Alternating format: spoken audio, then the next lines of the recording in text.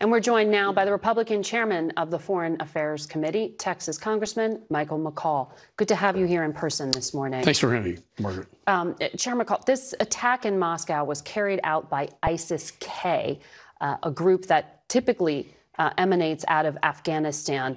We know the U.S. had advanced warning. From what you know, is there an ongoing threat in Eurasia, and are U.S. interests a target? Yeah, I believe so. I think that the CENTCOM commander, General Kurilla, just testified this week before Congress that within 6 months that ISIS-K would have the capability to operate outside of Afghanistan, to do external operations. And it only took 6 days before they hit Moscow or outside of Moscow. And I think Europe is of concern. And it's sort of like we're going back to that old playbook where history repeats itself. And that's why the fall of Afghanistan, the way it was done, and the way we left it with no ISR capability, that intelligence, surveillance, reconnaissance, puts us in danger where this is a new battleground, training ground for ISIS. Well, the U.S. did, though, have some ears on this if they warned Russia, right? Correct. That ISIS was a threat here. You, in your committee, you have been very focused on Afghanistan, and you held a hearing with the retired generals Mark Milley and Frank McKenzie this past week. They both said the State Department failed to adequately plan for the withdrawal from and evacuation from Afghanistan.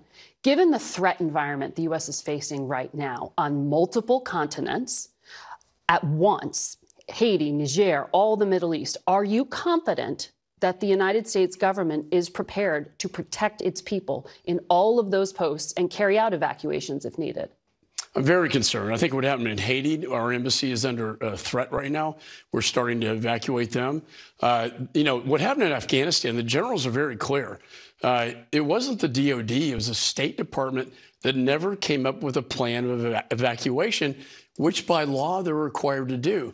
And so what happened if you well, they said it was too late when it was put into place. There was a plan, but it was too late. And it was put in place, but only at the time that Kabul was falling and the embassy was starting to be evacuated. I think what the State Department thought they could do is continue our operations in the embassy and normalize with the Taliban and stay there beyond the military retrograde. And I think that was a serious error in judgment. And Ambassador Wilson was the major culprit behind that, including all the way up to the White House. Well, the State Department has pointed out that the Trump administration that brokered the deal for withdrawal could have planned for an evacuation and did not. What do you make of that? Yeah, they're by law required to plan. I think DOD was starting to pick up the slack. You know, we saw the threats coming in, the threat vectors. The IC was telling us it was going to fall fast. The DOD knew this. And the State Department seemed to have these rose-colored lenses on. When you listen to the White House, you know, press comments about how it's not going to be like Vietnam, everything's fine, and it wasn't. That's why we had the dissent cable come out from the embassy, 23 employees, a cry for help, screaming to get out of there because they knew what was going to happen.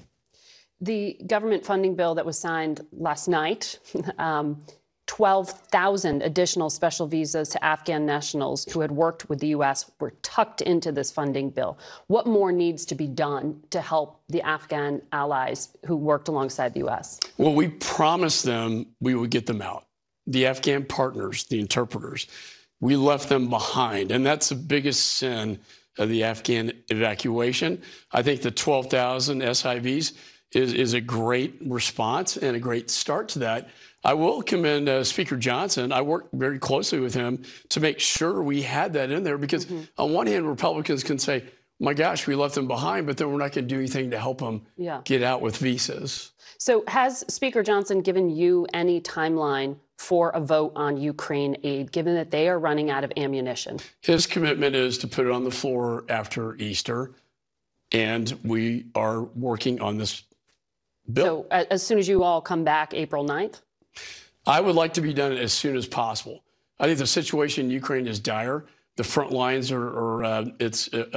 we can't, if we lose in Ukraine like Afghanistan and lose to Putin, let him, take over Ukraine and Moldova, Georgia, and abandon our allies like we did in Afghanistan. Does that make the United States weaker or stronger? Well, I think weaker. Why isn't there that sense of urgency on the Speaker's part? I mean, respectfully, this has been stuck in the House for weeks. You have been warning about this. It needs to be acted on.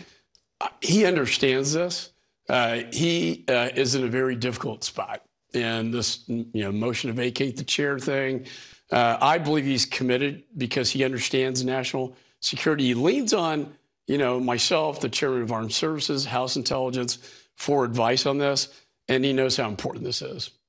So you trust that this will be voted on? Because as you just mentioned, that motion to vacate was just introduced by Marjorie Taylor Greene. This isn't an effort to oust him. She has put this in place. You're all headed home to your districts. You are all going to be asked about this. She's the only one so far saying she wants to oust the Speaker. Will she stay the only one? I think it's indicative that even Matt Gaetz, who is the architect of ousting McCarthy, is saying this would be a huge mistake because it could actually throw the balance of power over to Joaquin Jeffries. And I think that's one argument. I think the other argument is we don't need dysfunction right now. And with the world on fire the way it is. We have dysfunction right now? Well, we do. And with the world on fire the way it is, we need to govern. And that is not just Republicans, but in a bipartisan way, get things done for the country that's in the national security interest of the United States. This is not just Ukraine, it's Israel and Indo-Pacific as well. Before I let you go, 11 aid organizations have issued a letter saying that Israel is standing in the way of aid deliveries in Gaza, their firsthand experience. Do you doubt their testimonies? I think we are having difficulties. I talked to, Cindy McCain yesterday, World Food Program, David Beasley, her predecessor. Look, logistics and security are the issue. Israel knows it's important to get that humanitarian assistance in because for a lot of reasons. We have to stabilize southern Gaza, but they also need to go into Rafah and take out Yahya Sinwar, the head of Hamas. So that's a competing interest here. Unfortunately, ceasefire talks, I think Hamas is playing us, Director Burns talked to, the Israelis. They agreed to the ratio. I don't think Hamas will. They're not playing fair. Chair McCaul, thank you for your time today. Margaret, thanks for having me.